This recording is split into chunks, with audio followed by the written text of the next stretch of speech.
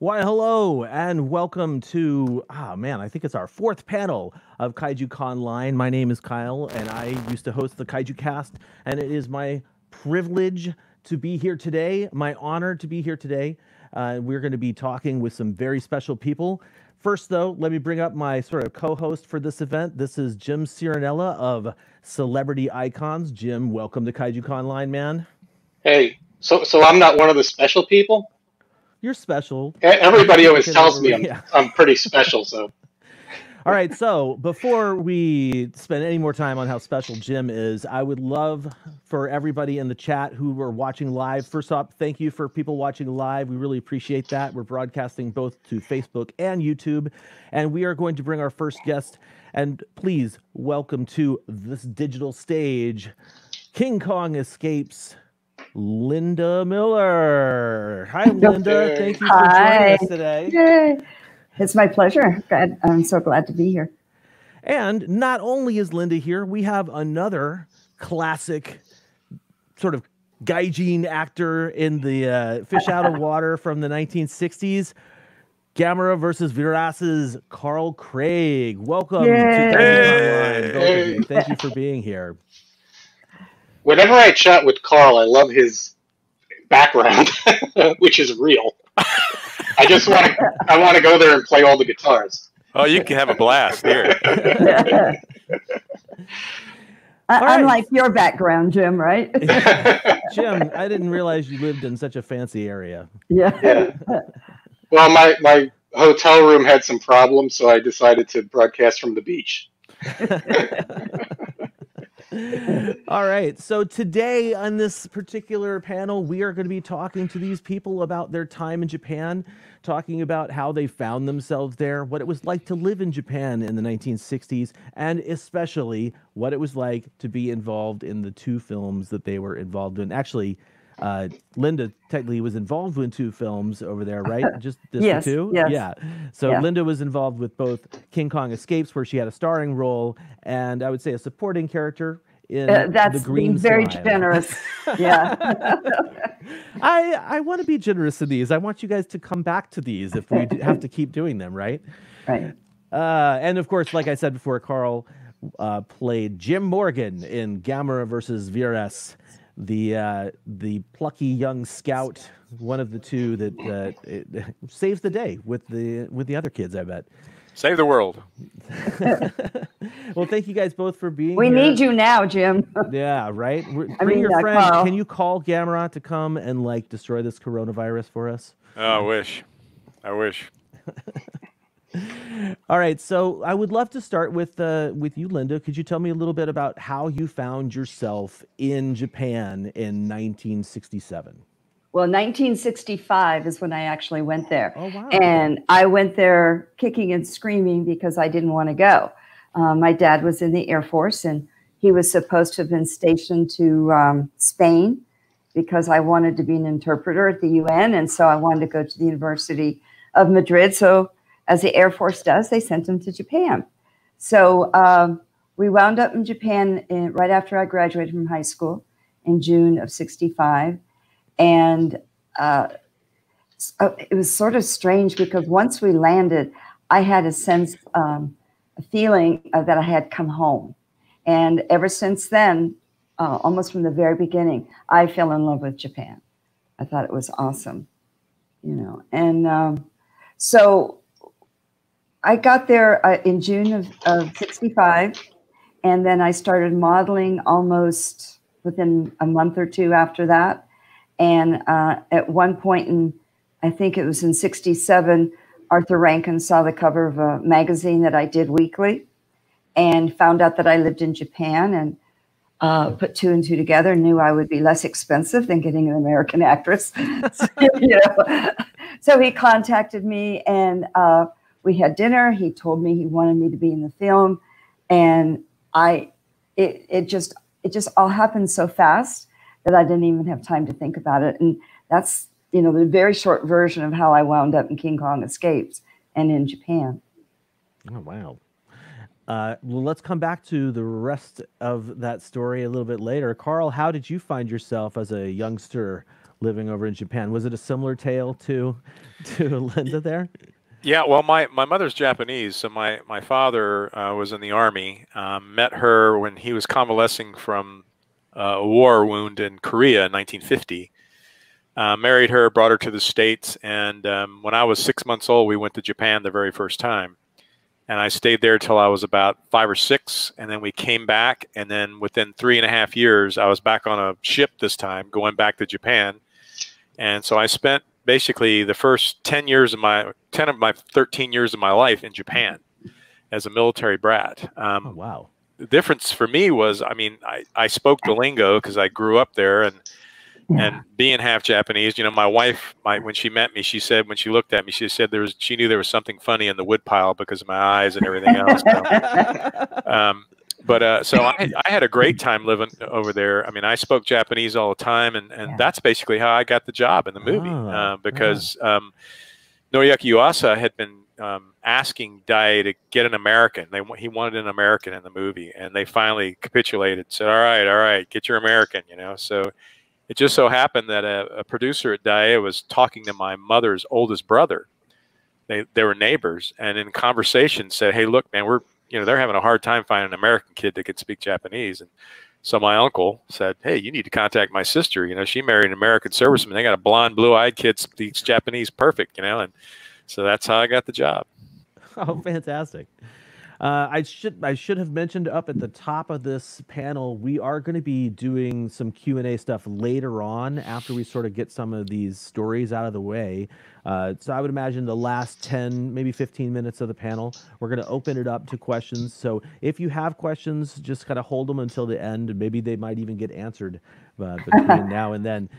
Jim, you want to go ahead and kick off some of your own questions for these cats? So Linda, before you get the role in this movie, you actually you had another role as a personality on television. After becoming a model, correct? Well, that was my very first job. I was on was it Daily Week? I can't remember. It's called English for Million, and Kakuman ni no Eigo, and we did the half-hour program was pumped into the junior high school, and James Harris was a Japanese American, or I think he was Japanese and British, and he was the host, and then he had a Japanese girl, and then he had me, the English-speaking girl, and we did little mini, they weren't really skits, but just, you know, the script had little dialogue there, and she'd speak Japanese, and then I'd speak it in English. And yeah, that was my very first job that I ever had when I was in Japan. So did people or the audience recognize you from English for Millions when you got into King Kong Escapes? Yeah, that was my very first taste of celebrity. I remember my mom and I were at Tokyo Tower, and a bunch of junior high school kids came up to me, you know, and they have their boards to sign, their sign boards. And I was shocked that they recognized me and they wanted my autograph. So that was the very first time I kind of got the bug. So somewhere in Japan, somebody has a shishi with your signature pre-King Kong Escapes. Yes. That's interesting. And I probably signed it in Japanese as well, because it was like it's a point of pride that I could sign my name in Japanese, you know. Cool. So then, Carl, so we talked a little bit, just so everybody knows, Carl did an audio commentary and interview for the new Arrow Blu-ray release that's coming out. He's one of the only actors from the entire Gamera series that's actually on the Blu-ray release. So that's still alive. Cool. Yeah. Well, that's a problem also. He's probably the only one left alive from the entire Showa era. Yeah. But so you're a kid in Japan.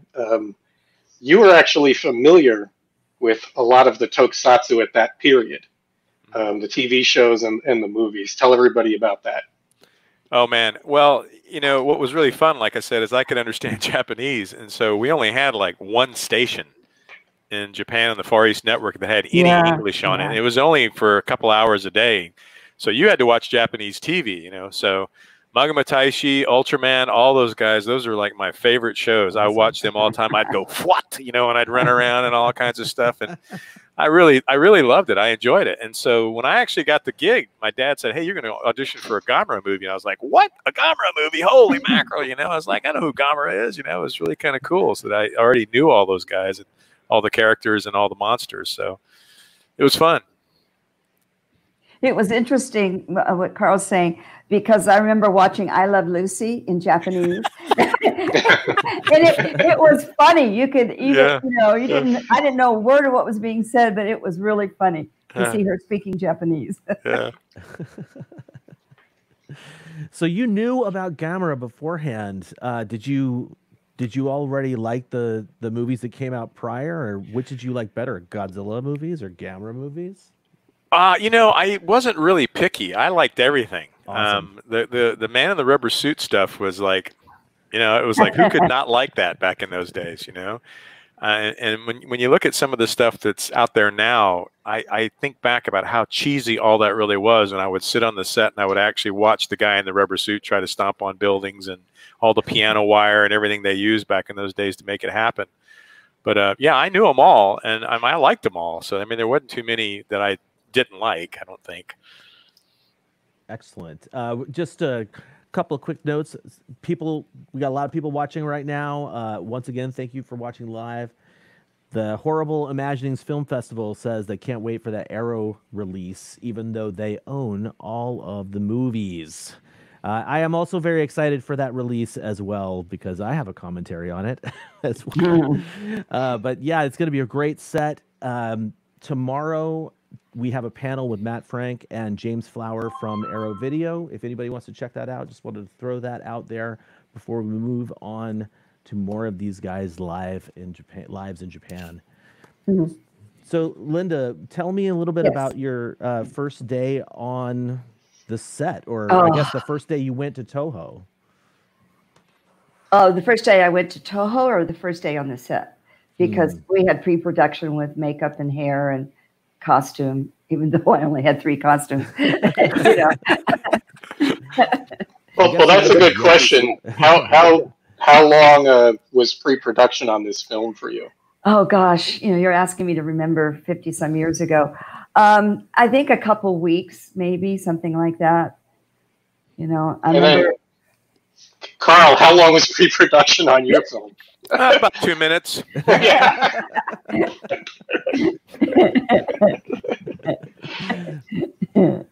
I'm sorry, Linda. So what did that entail? I remember them putting the uniform on me and the hat, which I thought was silly, you know, that little hat. And I remember them doing my hair and my makeup, you know. I mean, I didn't have, it wasn't like a glamorous role, so it wasn't like I had eyelashes and, you know, wigs and all that kind of stuff. But just some basic stuff. And then they would not video. What did they do back then? Film. Filmed it. That's what they did. They filmed it, and I guess decided it was okay because there wasn't any changes after I did it the first time.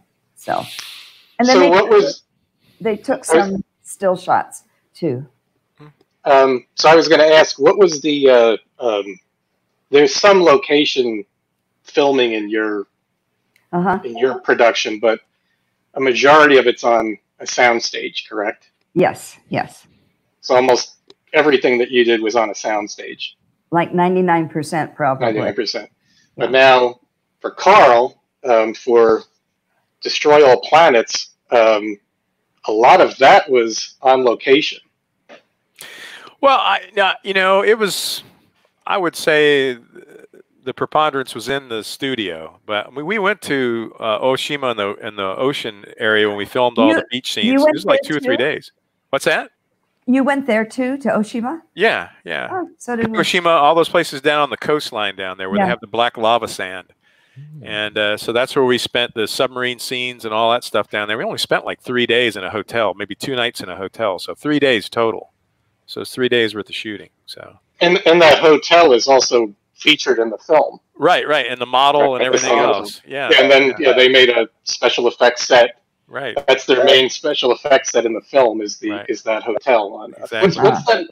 What's that hotel called? I didn't. What was the name of the hotel? I can't even remember now. It's famous. I mean, it's a landmark on the water there back in those days. I mean, there's probably a lot more stuff there now. There wasn't very much back in those days. So yeah, we have to look that up. We didn't discuss that in the commentary or anything else. Yeah. After I was going through everything, I thought it might have been good to get the name of that hotel. I wonder if it's still there. It is. It was just too. It was too odd, and with the architecture. So it's probably still there. I just think it's interesting the difference between the two productions. I mean, obviously Toho had a lot more money and a lot more. That was like the heyday of their film production. So they had. They didn't just have to put all their resources on this one film. They were already up and running. They had full, costuming departments, tokusatsu departments to handle all this stuff. So they just kind of churned out all these films, but at a very high rate and a very high quality at the time. Whereas Daiei was, when they made Carl's film, was already in financial trouble. Having trouble, and they did what a lot of the TV shows did, which was utilize real locations. I mean, so the Boy Scout Jamboree, as you said, was a real jamboree that you guys kind of photobombed. Exactly. And what about so Linda's costumes were all tailor made for her. Yeah. What about your Boy Scout costume, Carl? Actually, the Far East Network, Boy Scouts of America, they made sure that I had authentic patches and neckerchiefs and everything to make sure that I looked like the scouts over in Japan at the time. Did they have a giant monster wrangler patch that went on the? No, that was another thing. We actually talked about that as a joke. Like what kind of a badge do I get for this? Being he was working. He was working toward his defeat the outer space aliens. Yeah, exactly. Amazing. So we have some. We have some photographs we could throw up here. Well, actually, you can probably do that, Kyle. There you go. Yeah. So let's see if we could. So this one is Linda's. See if we could zoom in. You could tell us what some of the people we've got in here. I'm the blonde girl in the middle. The only blonde person. You're kidding. I see it now. Stand out. And I'm sitting right between Takarada and Honda, and then Rhodes is on the other side.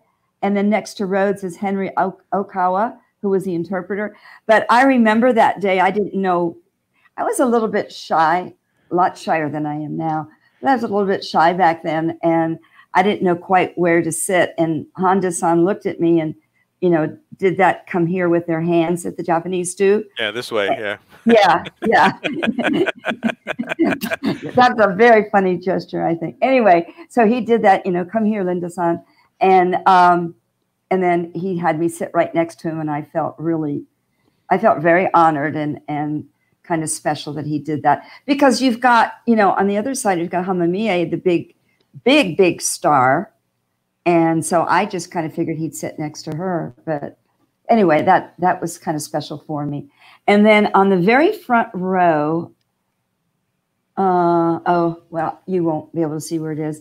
Anyway, there's a gentleman there that right after we wrapped, he was swimming and he drowned. And I remember everybody being really sad about it. I can't remember his name. But my hairdresser's there. My makeup guy is there. Is the fellow directly in front of you kneeling down, is that Tomoyuki Tanaka? Is that the producer? I don't think so. I don't know. I don't have my glasses on, so I can't tell for sure. Let me see if we could. No, it's not him. Enhance. Yeah, it's not him. Okay. Doesn't look like him. And directly behind you, all the henchmen in the black. Yes, yes. That's like the who's who of Toho royalty. And they were so nice. You know, a lot of them were very smiley faces until they got in front of the camera. And, you know, their personalities didn't match the roles that they had. Oh, that's so cool to see. Wow. So cool. Let's go to another one. I have to zoom out here for a second. And then we've got Carl's graduation photo. Oops. Let me go back. Well, it's not going to let me zoom in. That's all right. So we've got, so you're right there next to Yuasa. Yeah. And your co-star, Takatsugu Toru, he's on the other side. Right. And that's your father sitting next to you? Yeah, to my left and to the right. He's a good-looking guy. Why didn't they put him in the movie? Yeah. No American adults needed for that film, Jim. No, there's a lot of American adults in there. There's a Dobi Takase. Yeah, Peter Williams is right next to Takatsugu Toru. Yeah. And then there's the let me see if I can why that's not working. If I could maybe zoom in. We've got the three women, there we go. The three women who co-starred in the film with Carl, Lucky Devil, right? Oh, yeah. I have that picture that I have, a black and white we took at the Boy Scout Jamboree where the three of them stood around Takatsuka and I refer to that picture as fringe benefits. So I was like 11 and they were like 19, you know? Right. I was like, wow, you know? Well, up behind your dad is one of the other actresses. The other two are next to Peter Williams. Yep. To the side of him, but next to the girl that's behind your dad is Hongo. Is Hongo-san, the star. So, and we were joking about that. He's probably in the film for about 5 minutes, and what is he? You met him one day, right? He was there maybe 1 or 2 days while you were filming. Yeah, on set, and then he actually came to a couple of shoots in the studio just to kind of chuckle around. And this one particular shot was we got everybody in the studio. That was the day he was down at the studio too. So, but then when you watch the actual film, with the Japanese version, you and Takatsugu Toru are almost second to last the way you're billed in the. Oh yeah, exactly. Yeah, we were the slugs. Right. And look at you now. Yeah. So here's another one we've got. Oh yeah, see the guy on the left is Henry Okawa. He used to live in the States, and he spoke very, very good English. And I didn't speak Japanese to the extent that Carl could, but I could understand pretty well. But of course, the studio had him there for me and also for Rhodes. But he was really, really cool. He was a very funny guy. He's the one that told me that when you got a facelift, they lifted your whole face up over your head. And he so why did he happen to know about facelifts? There you go. I don't know. Maybe we're talking about Hollywood or something. I don't know. But he scared me to death. Yeah. So this is an interesting a point between the two productions we're talking about here. So your script, even though you spoke some Japanese and could probably have handled the dialogue in Japanese, they had you speaking English along with Rhodes. Yes. So your script would have been in English, and Takarada-san holding his script, his would have been in Japanese. And you were both had to do your lines in the different languages. How did that work out between? It worked out really well. It doesn't sound like it should, but it actually did. I think it was fine for Rhodes as well. I mean, because I understood what they were saying to me because I knew the script and because I knew some Japanese. So when they would speak to me in Japanese, I understood. And so when I spoke back in English, it didn't seem that strange. And I still have my script, and it's in English, with some, little notes and stuff. But then, so Rose and I would say, hello, how are you? And then the Japanese would come back with Japanese. Yeah, I'm fine. And it just flowed amazingly. It wasn't hard at all. And what do you think so what was the process like to make that work? Or do you just think all the actors instinctively knew where the others were finishing their lines and knew how to play to that? Well, during rehearsal, they would hear, like, what's the last word we're going to say? And same with, we would hear what their last word was going to be. But I mean, we didn't have really long, drawn out dramatic scenes. They were pretty short. And so it just was very easy to follow, and the tone of your voice, like when you're finished with a sentence, your voice goes down, and then they would know that it's time for them to speak. So it was so uncomplicated that it's amazing. What was your impression of the direction coming from Ishiro Honda in terms of your character? Is there anything special he wanted you to convey as Susan Watson? I think in the beginning he probably was frustrated with me, although he didn't show it. But he would be inhuman to not have been frustrated, because I had literally I wasn't in a school play. Nothing, no experience. So I was completely raw. And I'm sure I wasn't able to do a lot of things that he wants. But, when on the island, when we first meet Kong and he's fighting what is it that he's fighting? T-Rex, Gorosaurus. Yeah. Yes, thank you. So he's fighting that, and and he lifts me up and he puts me in the tree, and I'm supposed to show that I'm afraid. He came to me and he says, all right, this is what I want you to do. I want you to put your hand over your mouth, your fist over your mouth, and move back and act shocked and afraid. And he says, I want you to do it just like that. So when I'm in the tree and I'm afraid and I'm going, oh, that is exactly what he told me to do. And so I did exactly what he said. But he was such a sweetheart. He was kind of like a father figure, my impression. And he was gentle, but he was disciplined and firm. And he ran a tight ship, but there was no stress. It was if it hadn't been for the fact that I was so nervous and had no confidence, rightfully so, in what I was doing, it would have been the easiest set in the world to be on. It just was really stress-free. How was it working with, before you go on, Jim, just how was it working between a sort of seasoned American actor, Rose Reason, and a very seasoned megastar, Takarada-san, during that production? Well, there was a little testosterone flowing there. But they had very, very quickly had respect for one another, and gave each other credit for who they were and what they had achieved in their profession. And they got along pretty well. I mean, you could see sometimes, one was trying to get something over on the other, but it was very good-hearted and good-natured. And they got along really, really well. And I thought, I didn't think at the time, but now looking back, it was kind of brilliant casting, because Takarada was the right person to have matched up against an American macho guy.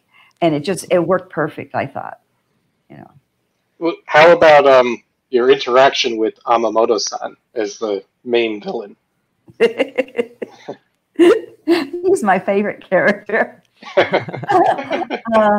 And the reason he's my favorite character is because he looked as odd in person as he did on the film. A living skeleton. Yeah, and he had these spindly little legs, and that funny tooth or mouth that he had. And he would walk around the set we didn't have that many scenes together, but he would walk around the set with his cape on, and he'd fling his cape you know, back and forth, you know, and he just was a real character and very, very nice man. And he spent time because my mom was on the set with me all the time, protecting me, you know, because I think I was 19 at the time. And so he was very friendly with us and talked to my mom a lot. And yeah, he was pretty cool. Fantastic. So Carl, what's happening in this photo? This is what this is a photographer opportunity. I don't have this one in my collection, but this is when we shot the scene where the guy's eyes lit up. Ooh. You can see the three guys in the back. They have the little prosthetic eyes on there, and then the ray gun with the beer can on the end. So that's the ray gun that they used. They just took an opportunity to take a still shot of, you know, these guys surrounding. So nothing like this actually happened in this in the movie, but it was fun. These guys were kind of the same way. They're really nice guys. They're all joking and funny and everything. But when they got on the set, man, I tell you, they actually scared me a couple times. Of course, I was a kid. You know, I was like 11 years old, so it's a little bit different. That's a creepy look, I didn't care if I made mistakes or on my loan, but then of course Yuasa come over and bop me in the head and get me going again. So, but he treated me like a kid, but it's at the same time, you know, he did respect the fact that I wasn't a Japanese guy, and sometimes, you know, he wanted me to do things that might have been a little over the top, but I tried to do the best I could, considering, because I had the acting experience or skills either. So, So what was the difference between Linda's production, where they're speaking English, and your script was all in Japanese, right? Yeah, my script was all in Japanese. Yeah, so when we rehearsed lines and stuff like that, I had to know and key on the exact words of whoever was in the scene. And it was actually pretty easy for me because it was just usually Takatsuka and I, you know, together. We go banter back and forth. Very rarely was there a third or a fourth person involved in it. Like when we get chewed out by Hongo and Professor Dobe, you know, Hakase, you know, that kind of stuff. You know, we had to pay attention to what was going on. But most of it was just between, you know, Takatsuka and I. And what was it like with Hongo-san? Because he was the big star in the. He was actually pretty cool. You know, the scene where he was a big American car aficionado. He had like a Plymouth Fury and the Malibu in the movie when he drives onto the scene. That's his car. He was into the left-hand drive American cars, and you know, even though a Malibu is nothing special, when you're driving a Malibu in Japan, you know, you're somebody, you know, kind of thing. But he was really, really nice. He'd come over and put his hand on my shoulder, you know, yak with me just a little bit, you know, and kind of coach me. But he was dead serious. This was a really simple role for him. This is uncommon for him to have a role like this, considering the type of movies that he actually starred in. So he didn't just like slouch it off. I mean, he really made an effort. And you can tell when you watch his acting in the movie, he made an effort in that movie. So I was pretty impressed. My mother was like, "Oh, you know." Yeah. He's very intense throughout the whole. Whereas Peter Williams, you could see kind of just, you know, you and Takatsuka Tora's character and you know, these Boy Scouts and their antics. Yeah. He just kind of laughs it off, whereas Hongo-san is like very like shaking you too, and he's going to get you. So yeah. But I mean, it's by this point he had done 3 Gamera films, and he was really the star, not just the top billed, but I mean, he's through the entire film. Mm-hmm. He's carrying the entire film, and then this film took a different direction where the kids are carrying the entire film, which I think is what Yuasa probably always wanted for the series, but wasn't able to do it until this movie. And then when it continued on, the series continued on. Mm-hmm. You know, he continued with that theme. So let's go to another one. So what's interesting here. Oops. I'm not going to be able to zoom in. But Yeah. what I wanted to talk about here for both of you is so in these tokusatsu movies with giant monsters, it's very difficult to there's not a lot of scenes outside the film, shot in the studio where you're interacting with the monster characters because they're just human sized in a suit. Actors in a human sized monster suit and on a miniature set. So, what was Linda for you? What was your you have to act to, like you said before, the direction. Yeah. There's this dinosaur in front of you, and you have to act scared. Well, this was not serious. I just happened to be somewhere where Kong's suit was, and the photographer said, "Oh, go over there." So I went over there. I was just fooling around, and so he just took the picture because I never saw Nakajima-san until almost towards the end, and it wasn't on set. It was outside of the makeup room or wardrobe room. That's hard to say. So that's the only time I ever saw him in his outfit in his suit. So your main interaction with any kind of prop or anything of the monster characters was basically a giant hand. Or a giant mechanical hand. And a blue screen. Yeah. I think it was blue or green. I can't remember what color. Yes, that was it. That was my interaction. I never, ever saw him or saw King Kong at all. Just his big old hairy hand. Right. And they would actually... That was enough. And they would put you in there and then lift it off the ground. Yes, right? yes. How high? God. High enough? Too high because I'm afraid of heights. So it must have been maybe 5, 6, 7 feet, something like that. But it was enough that it made me nervous. Right.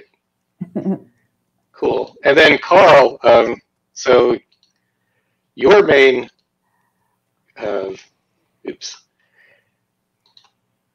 your main interaction would have been with the actor in the actual virus costume, as they just had one costume, whether it was when he's small size or when he's giant size, correct? Exactly. So the only time that we actually interacted with Viras in the suit like this, I mean, this was staged for the Toho, I mean, the Dai pictures. You can see all the markings on the.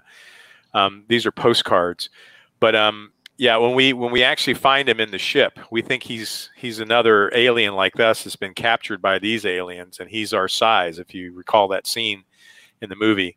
And that was the only time we actually interacted with him. He kind of sticks one of his tentacles out and knocks Masao's hat off. And we smell that funky, fishy smell or something like that when we were in that one ball of the spaceship. But then when we're on the ground, when the spaceship crashes and he cuts all their heads off, all the aliens' heads off, and then brings all their bodies in to make the giant virus, then, of course, it's a guy in the rubber suit on a miniature set again. But that was the only time we actually interacted directly at our size with the actual virus figure itself. Never with camera. That scene, by the way, where the heads come off, yeah. I'm constantly using that as an example as to how the Gamera films are actually way darker than people think about. Oh, yeah, I'm telling you. I mean, if you think about that now, you go back to '68, you're like, wow, that was really dark. It was. I mean, it was pretty spooky. Pop, pop, pop, pop, pop. Yeah. And also the virus basically closing his banana head into a spike and stabbing Gameras. As a kid, I remember like feeling that, like watching that on television, like, oh man. Well, King Kong escapes as well. I mean, Doctor Who really, really gets his comeuppance at the end. I remember being kind of afraid of that scene, knowing that it was going to come up, as a 8-year-old or whatever. But what for both of you? What did you think when you finally, you're making these films and you have to act either on a green screen or to you know, sets, or like Carl, when you're in the submarine and that's like, you know, a screen in back of you guys, and then you're in like a little half set, and then they're shooting bubbles up through a fish tank. What did you guys both think when you saw the final product on screen? Did it meet like expectations, or did it exceed expectations? You know, I had no expectations. I had no. You know, I like to work, and so to me it was like, oh, good, I get to work. I saw it for the first time at the Tokyo premiere that they had in it was in the Ginza, and I thought it was pretty good. It's very difficult for me to watch myself in the film because I think my acting was so atrocious, you know, and it's embarrassing. And so at that point, I enjoyed parts of it, but I did not enjoy the parts that I was in. Maybe one or two clips, I went, oh yeah, that looks realistic. But you know, it was just really hard to watch it, you know, and that's why I never really told many people that I was even in the film. You know. But I thought it turned out much better than I had originally thought it would. Carl, how about when you first saw it?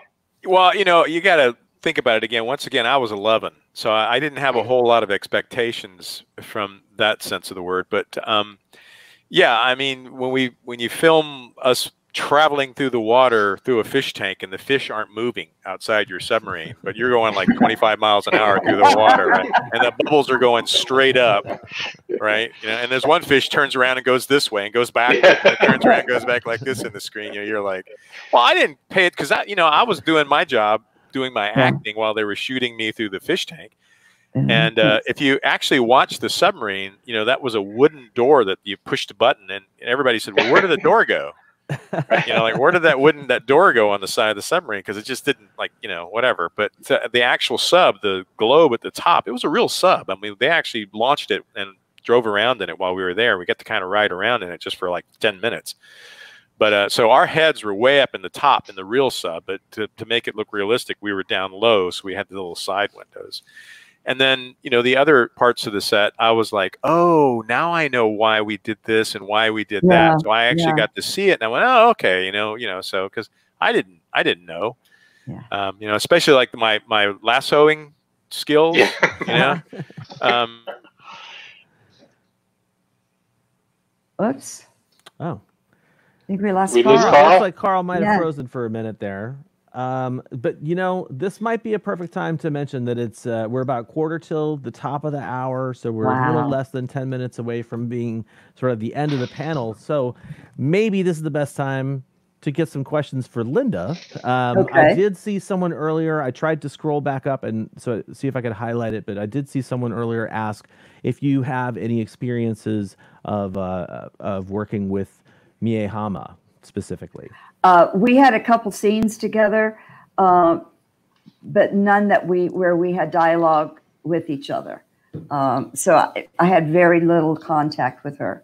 And, you know, also too, she was a huge star at the time, and I was a little in awe of her and felt a little like beneath her, you know, in terms of stature. And so but I just didn't have much conversation with her, and she didn't go out of her way to have conversation with me. Just out of curiosity, now that you've sort of like you've seen your own movie, I'm sure a few times now. Now that we're so far away from it, and that now that you've been to many of these sort of conventions, do you actually have a favorite monster, like maybe one you like more than others? King Kong, of course. King Kong, of course. That makes the most sense, right? Yeah. And Godzilla, because everybody's crazy about Godzilla, you know. I have some friends that were fans, have become friends, and they're all crazy about Godzilla. So, excellent. Yeah. The Monster Island Film Vault was going to ask, how would you like to reprise your role as Susan?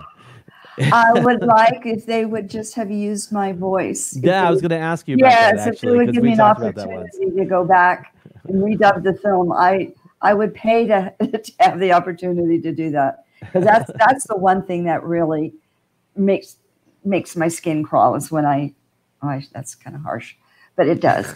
It's weird, right? Because you're like, that's not my voice. I remember you saying that specifically to me before. Yes, and if they would have used a voice that sounded, less like a cartoon, I would have been happier. I could have reconciled myself to that. But for me, that spoiled, and it was one part that it kind of spoiled the whole experience for me, was when Arthur did that. Arthur Rankin. And it's not either. It's not in either version, because you were recording your lines in the Japanese version in English. Yes. So a Japanese actress dubbed you in the Japanese version, and then an actress in the United States dubbed you in the English version. See, and the one they used for the Japanese version sounds great. I remember when I went to the premiere, it was to the Japanese version, of course. And I was thinking the other day, my contract was with Toho. It was not with Arthur. The contract that I signed was with Toho. So, and Rose and I talked about this many, many times when we got back together, when I came back to the States. And, so I don't know if my acting was so bad that they had to dub it, but they had planned on dubbing everybody's voice. I mean, Rhodes had to redub his entire part when they had to film that. It definitely sounds like he's been overdubbed by himself. Well, he was a bit dramatic. Yes. His favorite line he used to say to my mother and I, because we became friends, he would say to my mom and I, "It's always a pleasure to say goodbye to you." And he just would laugh, and he thought that was so clever. Oh, boy. Yeah. He was very dramatic. Even in his real life, he was kind of, over the top. All right. Well, one of the films we haven't really talked about too much, and we don't have that much time, so I think I'd just really quickly ask you, Lovecraft 1723 asked as well, how did you get the role for Green Slime, even though it's a small role, as we mentioned? King Kong had wrapped. My girlfriend, Toei Studios was right behind where I lived on base, or the housing complex. And my girlfriend said a friend of hers was making a movie over at Toei. So we went over there to see her. And then the director or producer or somebody came up to me and says, would you like to work? I said, yeah. So that's how I got it. I didn't audition for what, Anyway. They wrote the role especially for you, right? Oh, yes, they did. That bandage on my head had my name on it. Well, there's some, some high profile blonde extras in there, and you seem to get pushed to the forefront. I mean, a lot of the other extras had been in other either TV series like Ultra 7 or some of the other ones, but you kind of got pushed right to the forefront in the dancing scene and your interaction with Miss Paluzzi trying to calm you down in the hospital bed. So that was a good stroke of luck. Yes. Well, I've always had a lot of good luck in my life. I was also going to say, you were telling me this the other day, but the movie actually wasn't called The Green Slime when you were filming it. Yes. I don't remember what it was called, but I found a script the other day called Battle Beyond Earth or Battle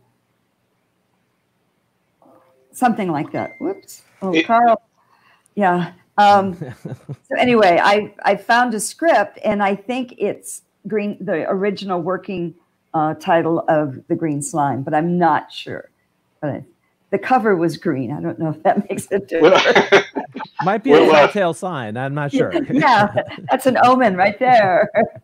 We'll investigate that a little bit more, okay. But I thought that was pretty interesting. That it's not the Japanese version, and it's not the Japanese title, and it's not the English title. So I'm wondering at what point they decided to call it The Green Slime.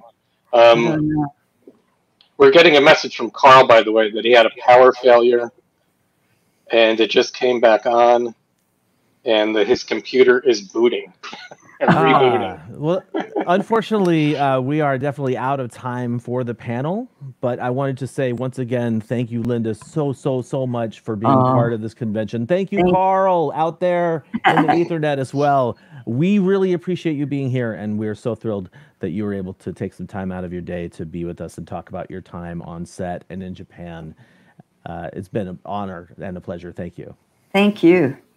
And let me say, for Linda and Carl, they both have Facebook fan pages. Linda's is Linda Miller King Kong Escapes, so you can join there and see some pictures and interact with Linda, ask questions. And Carl's is Destroy All Planets. Fantastic. I should also mention that this is a replacement event for a live event, so there's no way to actually step up to Linda or Carl and get an autograph from them.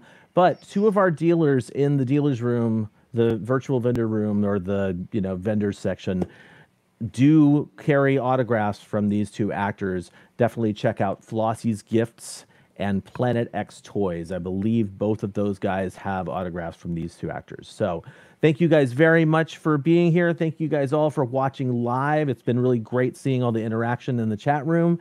And we will be back with another Q&A tomorrow with Dore Kraus. And, yay. Yeah, and I'm excited about that. I've never been able to talk to him. And also, I got to bounce because I'm on a panel. I'm on the Eastern Front with August Rigoni coming up next on the Kaiju Cast channel. Thanks so much, and we'll see you later. Bye-bye. Bye.